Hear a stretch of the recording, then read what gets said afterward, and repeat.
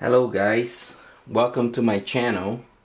Today I'm going to show you how to install the PlayStation 5 camera drivers to the PC, also the PlayStation 4 camera version 1 and version 2.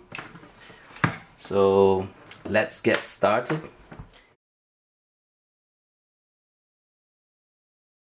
Now we have in this machine two different USB ports. The black ones, they are USB 2.0, and the blue ones is a 3.0 version. Some other machines you can find like the red one, which is the I believe it's 3.1 and 3.2. Sometimes it's yellow, but there is a little difference between them. The PlayStation 4 connection, as you can see here, the cameras, they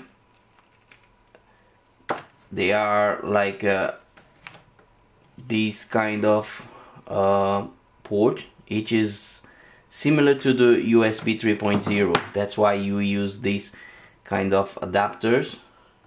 This is the simple converter, and the other one I'm using here on this version is the PlayStation, the official hub.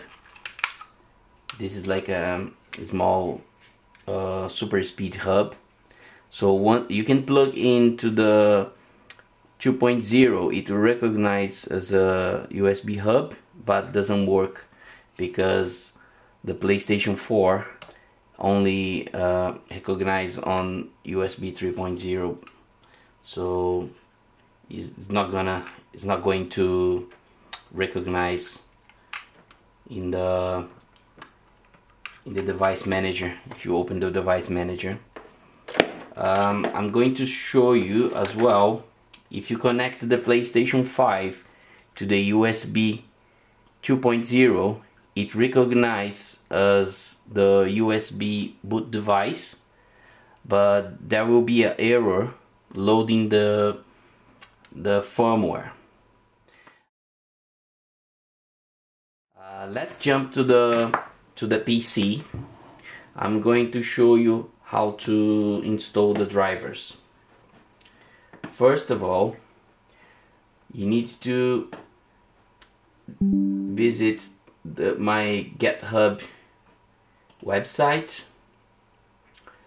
which is this one. I'm going to leave the link in the video description.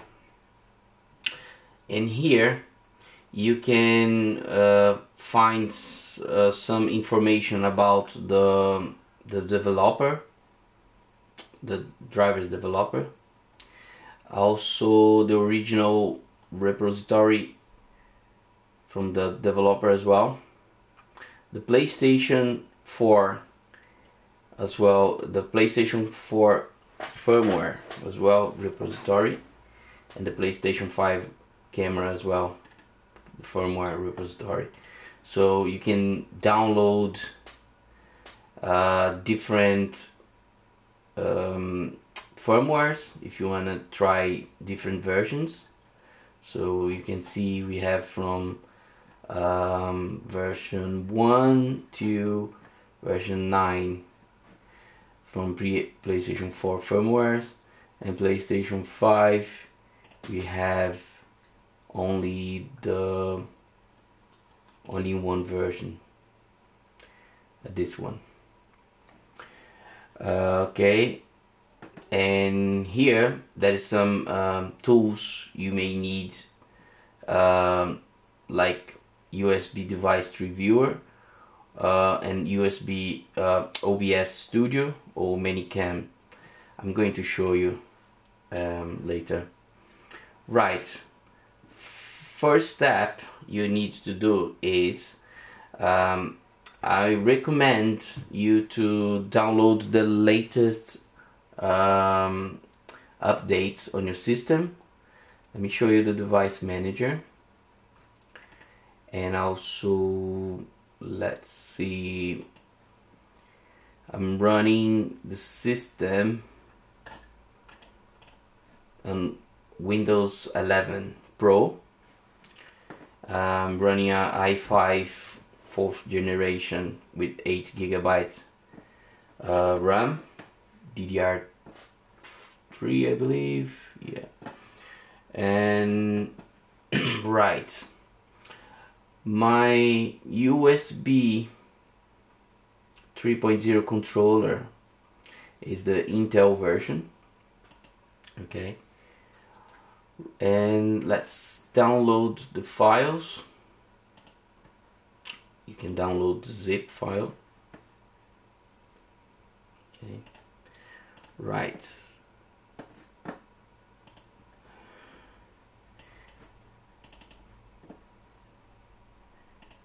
if I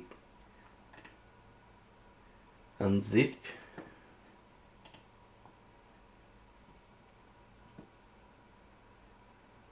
okay, let's move it to the desktop just to make easier. Okay, now I'm going to open the USB 3 viewer so you can have the big pictures of what I'm going to use and install. Right, if I show you, I'm going to connect the PlayStation 5 camera to the USB 3.0 on front of this machine, which is a USB 3.0 port.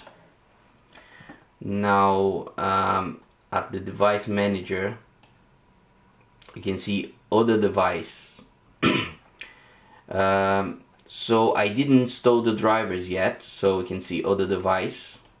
Under other device is USB boot, so you need to go to install drivers,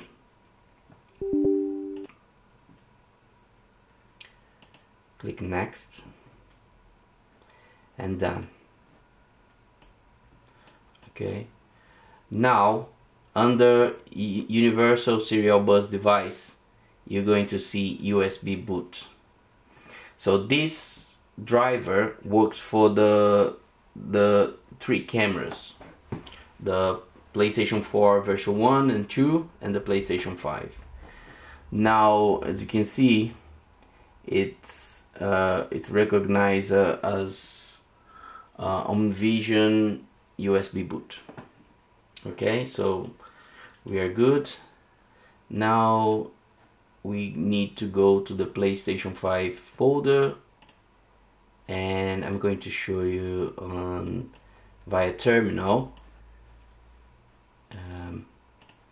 So you need to run this file, which is orb, and then tab to autocomplete and hit enter. So now the firmware has been loaded to the camera and the camera is now working. So if I open the Windows camera app, you can see the camera. So as you can see, it's working. As I have like two big light panels, I don't need to change anything regards like exposure and lights and everything. Right, and I can do the same for the PlayStation 4 camera. If I connect the PlayStation 4 camera as well, let's connect it here. Okay, so as you can see, it's recognizes, I believe I believe this one, and it's USB boot here, so I can run. No, I can't run from the same folder as PS5. I need to go to the PS4 and run again the firmware. Now if I can see like two cameras here, and if I open up the Windows camera, so this is the USB, this is the PlayStation 5, and this is the PlayStation 4 camera. So for the PlayStation 4 camera, we need to do some adjustments. So what I'm going to use for the PlayStation 4 or even for the PlayStation 5, I can use OBS Studio or I can use ManyCam. If I use ManyCam,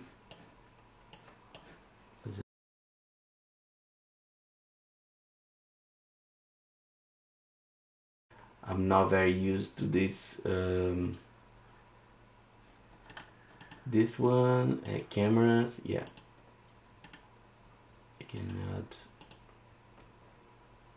this is the PlayStation 4, the PlayStation 5 I mean. As you can see, it's really dark, but I can change. If I go to properties and go to the driver property, change for auto exposure, and done. Now you can use the camera on Skype or any other software like Zoom as virtual camera. If I open the USB Studio, oh sorry, it's open already, I'm recording the screen. If I add a video capture device, you see ManyCam virtual webcam, so you can use that one, or you can use the I believe you can use this one, the PlayStation 4.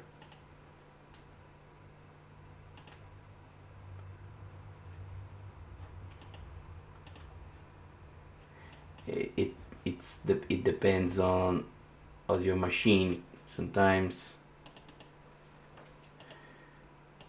let's try the other one.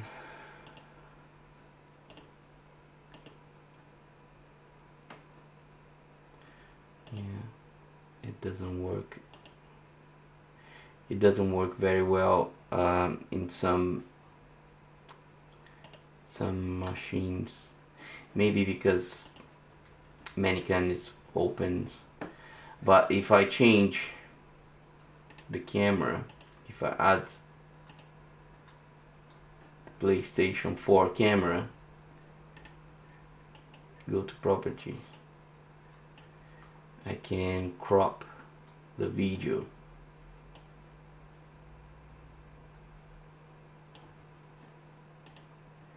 I can crop really easy with the ManyCam for the PlayStation the PlayStation 4 camera.